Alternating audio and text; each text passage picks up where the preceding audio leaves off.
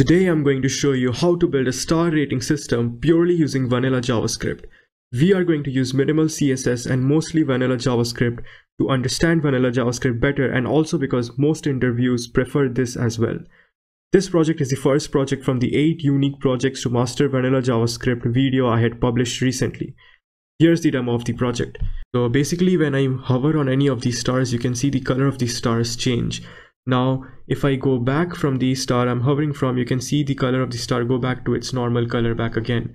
So whichever star I hover on gets its color changed. Now, if I click on any particular star, you can see the value of that star display over here. Now, if I hover on any of the other stars, you can see those stars still stay hovered. And if I go behind the third star, you can see the second star stays hovered. Wherever the cursor stays, the star on that particular cursor stays colored. So now, since I haven't clicked any star, the last clicked star was number 3. So when I move my cursor away, even though I'm hovering on cursor 1 and I move my cursor away, it's gonna go back to the third star which was clicked last. But when I click on the star 1, it's going to update to 1, and no matter wherever I hover until I don't click and I move my mouse away, it's gonna go back to that first star which was last clicked. And if I click on the 5th, it's going to do the same. If I click on the 2nd, it's going to do the same. And wherever I hover, it's going to show me the colored star until that particular point of hover. So yeah, this is all about what we are going to build. So let's get right on with it. Okay, so before we move on to the coding part, I'm just going to give you a small quick overview of the setup of our project. We have an index.html file over here. Index.html just has the this div and within that there's two children div. This div has a class of wrapper. This is to center out the entire stars and the value from that star in the middle of the window. And these two divs are nothing but the stars container, and this is nothing but the stars value. Apart from that, we have a styles.css. The styles.css only has these three stylings. It's pretty minimal and simple. This wrapper is nothing but to center out the entire stars container, and this stars value is nothing but the number of the star you select. And this .star style will be added when we start coding in the script.js file. This is nothing but the style of the individual stars. Also, one more thing to note is I have these two SVG files over here. One is the normal star.svg and the other one is the star color.svg. I will put these two SVGs in the description so that you don't have to go through the web to find it out. Alright, so now let's move on to the coding part. So first of all, what we need to do is we need to assign a selector for the stars container, because within the stars container we are going to add all the 5 stars. We could go to the index.html and add all those SVGs 5 times, but it's better to code it out because we want to try everything in the vanilla JS way. So basically within the star containers we want the 5 stars, so we need to select this div first. So all I'm gonna do first of all is let stars container equals to document dot get element by id, and I'm going to call stars over here. And after that, since we want the stars 5 times, we are going to make a loop equals to 0, I less than 5 plus plus, and then I'm gonna call it star image equals to document dot create element, and it's going to be an image element that we create. Now we need to create this image element because within this image src we are going to add these SVG, these star SVGs that we have. So what I'm gonna do is I'm gonna say star img.src equals to the location of that star svg file, nothing but star.svg, and then I'm also going to go down and I'm going to add the class name for this. Class name equals to, and this is going to be nothing but the star style that I mentioned before, which adds the width, height, and the padding right. And then I'm just going to append all of this within the stars container that we have selected above. Star image img. Alright, so now let's go on to our browser and check if we got our desired output. Alright, you can see we have the 5 stars as we loop down and created over here. Now, since we are looping through each and every star, we also need to add event listeners to each of those stars so that we can detect the mouse over and mouse leave and click events. So let's go ahead and do that. Star img dot add event listener. This one's gonna be the mouse.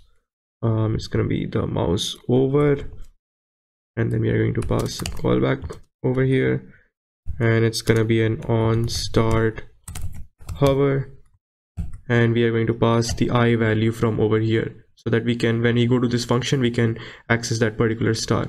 I'm going to do the same for the other events. I'm going to go ahead and add on star out, and this doesn't need to be a callback, you'll see why.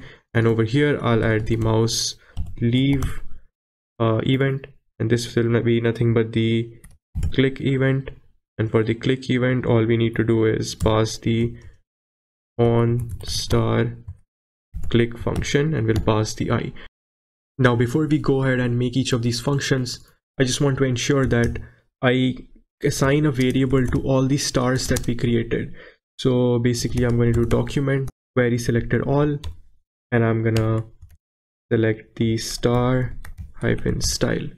So basically I'm going to create a node list. This is going to create a node list which is going to add all the stars that we added, and we're going to be, since we had named the class name as star style, I'm going to select that, and I'm going to add all those stars within this stars, and it's going to give us a node list. We are doing this so that we can access each of those stars. You know, we are getting this I value. We are going to use stars of I to access that particular star whenever we hover or leave our mouse leave on the star. So what I mean by that is, first of all, before I show you what that means, I'm going to create the functions passed in the event listeners. All I'm going to do is on star hover, and the I argument. I'm going to create the other two functions as well. This is nothing but the on star out and the on star click. This doesn't require an argument. And now we are also going to create another function fill, and that is going to be passed down in these functions, and that is going to, the fill is going to basically populate these stars. It's going to basically check whether we need to populate these stars with the color or not. So all I'm going to do is I'm going to create another function called fill, and it's going to be a function, and within this function arguments I'm going to pass it something called rating value. Alright, so now all we have to do is I'm going to go to the on star hover. This should be star hover, and over here I'm going to pass fill of I, and I'm going to explain you why. And then all we need to do is I'm going to go to my on star click, and over here I'm going to first add a variable active on top. It's going to be nothing but -1. And then I'm going to go down here, and I'm going to make active equals to I. So basically whenever I click on the star, it's going to give me the it's going to take that particular star, and it's going to store that the number of that star from that node list, which suppose if I click the second star, it's going to take 0 1 2, and then it's going to store 2 in the active variable, and then since this is defined globally, we can use it anywhere we want. So after this I'm going to just do document dot get element by id, and I'm going to access display star value, and I'm gonna do dot inner html equals to I plus 1, and after that I'm going to call fill, and I'm going to pass active to that function. So why I'm doing I plus 1 over here, because if I click on the third star, it's basically the I is going to be 0 1 2, it's going to be 2, but we want to display the value as 3, so we can just add +1 over here. Now I'm going to go to the fill function, and we're going to start writing the fill function over here. Before that, let's just make sure on start out we also call the fill with the value of active as the argument. All right, now in the fill function, all we need to do is we need to go through each of these stars. We need to loop through each of those stars, and then we need to check whether or not we need to change the color of the stars or not. So all I'm going to do is for let I equals to 0, I less than 5, I plus plus. I'm going to do if I less than equals to rating value, then all we're going to do is we're going to access stars of I dot src, and I'm going to add the star colored svg. Else, sorry, my bad. Else we are going to select do stars of I dot src equals to nothing but the star dot svg. Also, I realized since we had named this on star hover, I have named it incorrectly over here. This should also be on star hover. Now before we check the output, I want to explain you what I did over here basically. So when I start hovering on any star, I get the value of I from here. When I'm creating those stars, and I pass it down to fill. So when I'm hovering on any star, the rating value is nothing but the index I'm hovering on. So what it does is we make a for loop inside this fill, and we do I less than equal to the rating val. The rating val when I hover is nothing but the index I. So if I'm hovering on the third star, the index value is going to be 0, 1, 2. The I is going to be 2. So we are going to go over here, and it's going to be like, is 0 less than equal to 2? Yes, it's less than equal to 2. Then it's going to print the colored one. Then for 1 also it's going to print the colored one. And for when it goes to number 2 is also less than or equal to the rating val, which is nothing but 2, while we are hovering on the third star. So for those three values, it's going to print it's going to give us the star color.svg, and then for the remaining ones, which is the number 3 index and the number 4 index, it's gonna give us the star.svg, the normal star.svg. So that's all for star hover. It's pretty simple.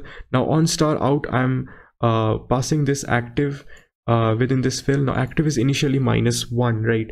So whenever I leave any star, this on star out is called, because it's attached to this mouse leave event. So when I'm hovering on the first star and I leave and I go to the second star, this active -1 is going to be the rating val the moment I leave the first star. So in that case, it's going to make all the stars empty, but as soon as I leave any star, I also hover on the next star. So it's going to happen pretty fast, and it's going to call the on start hover again, and it's going to be replaced with the colored SVGs until the point where I'm hovering the cursor at, and the remaining ones are going to be nothing but the regular star. And when I click the star, consider if I click the third star, then this I is going to become nothing but 2, because the third star is nothing but the second index, 0, 1 and 2, the second index. This active is going to have 2, and then it's going to print out I plus 1, which is nothing but 2 plus 1, 3, because we clicked on the third star. So in the UI we should show 3, even though the index is 2. And then this active is going to be passed over here, and that's nothing but basically 2. And then we are going to go over here, and it's going to do the same thing. It's going to display the colored star until I is nothing but less than equal to the clicked star, which in this case was having an index of 2. So it's gonna show the colored star for 0, 1, 2 if we clicked on the third star, and the next 2 stars are going to be regular stars. That's the use of putting active equals to I over here and passing it here like this. So yeah, that's all for this. I guess we don't need anything more to do over here. We could also, if we wanted, passed I directly over here and gotten the same result, but this works fine as well. So yeah, so let's go out and check the output if what we get works or not. I'm going to open the browser, and I'm going to refresh it once, and when I hover, there you go, you can see the star gets colored, and when I leave, all the stars become regular again. And if I click on any particular star, I get the value 3, and if I leave, it stays colored. And if I go back from here, you can see it shows only the stars which I hovered. But now since I haven't clicked anyone, so if I leave this container, it's gonna go back to the star which was last clicked. See, so when I leave the container, the star which was last clicked, which was number 3, the star still number 3 stays clicked. Alright, so now if I click anywhere else, it's gonna show 5, it's gonna show 2, the hover effects work fine. If I leave, it works fine. If I go back, you can see only 1 is colored, right? Since I haven't clicked, if I leave it back, only 2, it's gonna go back to the last click state. So yeah, this is it.